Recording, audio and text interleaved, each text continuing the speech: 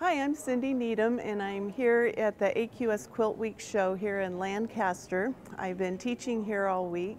I was invited by Bonnie to do a featured teacher exhibit here on my linen whole cloth quilts.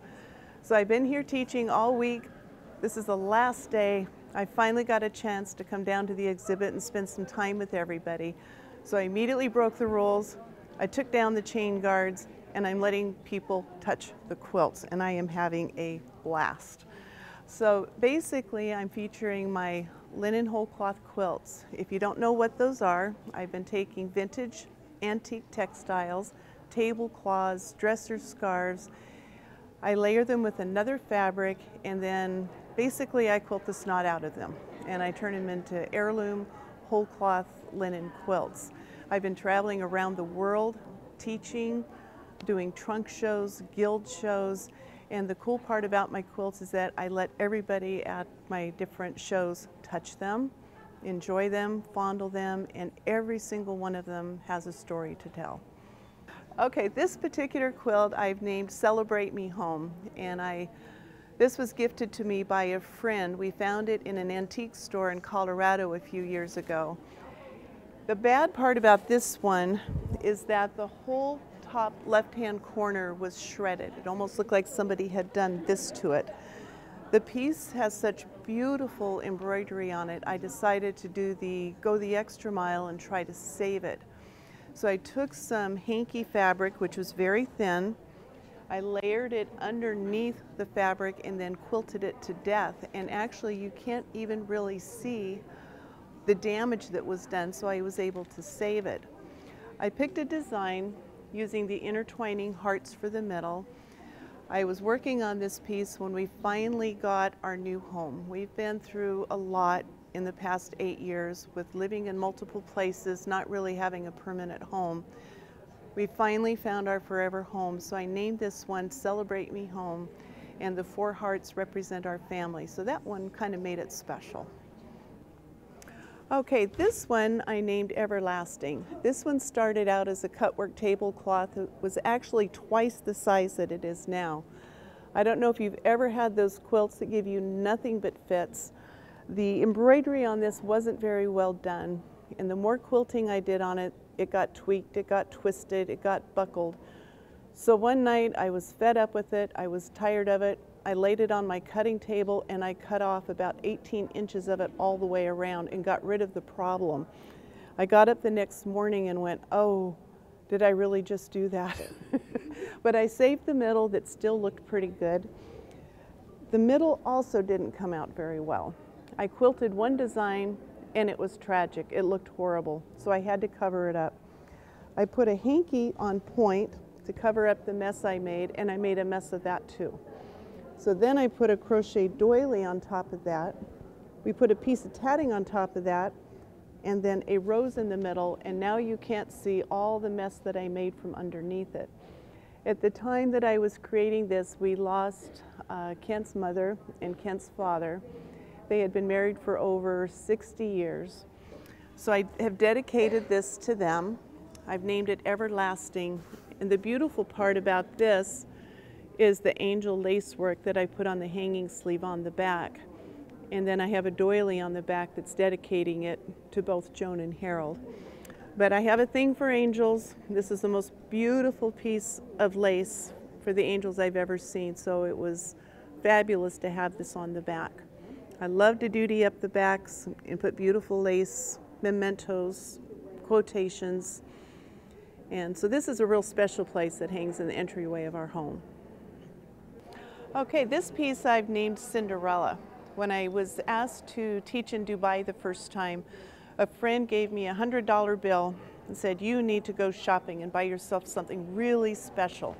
Well, they don't have souvenirs in Dubai. I came home with my $100 bill and I was not going to spend it on my power bill. I went shopping on eBay. So there's this beautiful linen for sale on eBay for $100. I was the winning bidder. The problem is that it was beautiful, pristine, and white in the photo, and when I received her, she was chocolate brown, falling apart, full of holes, bad seller. So I knew that I had something really special because the white work embroidery, the lace was incredible. So I had to fuse her together to keep all the fabric from falling off. I put it on an underlayment, an additional piece of fabric. I had to rip off the border because it was shredded. I added crocheted lace to hide the ragged border. And I spent a full year using kimono silk, quilting around all of the embroidery, trying to recreate fabric out of thread. The thing that was really interesting about this is somebody else had tried to save her many years ago because there's thousands of little hand darning stitches trying to keep all of the fabric together. So I named her Cinderella because I felt that I rescued her from the ashes and made a princess out of her. The following year, I was asked to teach and speak in Dubai and Abu Dhabi, and I was invited to do a private trunk show for the princess. She was a granddaughter of the leader of Abu Dhabi. And so when I told her story, I said that Cinderella is now at a real palace, meeting a real princess. It was a wonderful end to her story. I had to search around for a while, and I found lace, beautiful lace for the back that complements the lace that's on the front. This is a good way to display lace if you've got parts and pieces. Duty up the back of your quilt. And then I found another piece of the same type of lace, and I've named her Cinderella. So this is one of my favorite pieces, but it's also a way to take something that's very badly damaged, almost destroyed, and give her a new life for everybody else to enjoy. Okay, this quilt is probably one of the most special ones that I'll ever make. This is the nun's quilt. Some of you may have seen the footage that was filmed in Paducah. I think it was about 3 years or so ago, and she won a third place ribbon in Paducah, and I told a little bit of her story then. The linen itself was made by a French nun in a convent in France during World War II.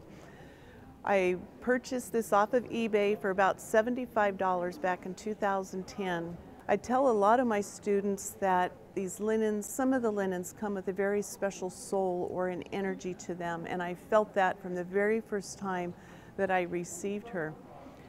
I've always felt that I needed to quilt it and return it to France, to a convent as a gift, dedicating it to the nuns and the Jewish children that they were trying to save. I've been told by about 5 or 6 different, I call them spiritual quilters, that you are the keeper. The last person to tell me this said, you may not give this quilt away.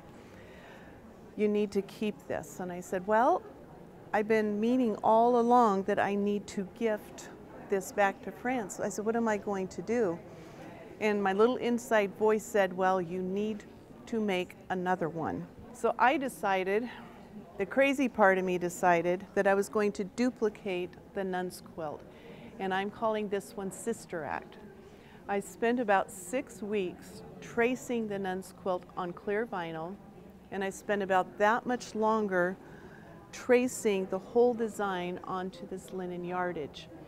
I've been quilting on this for about a year now, using different silks, and I'm not done with it. I think this is the first unfinished quilt that has ever hung at an AQS quilt show. But that's pretty good. That means that I was the first.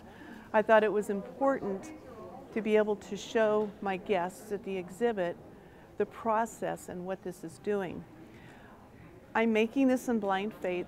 I don't know where it's going to go or which convent is going to receive it, but I know that I have to make it.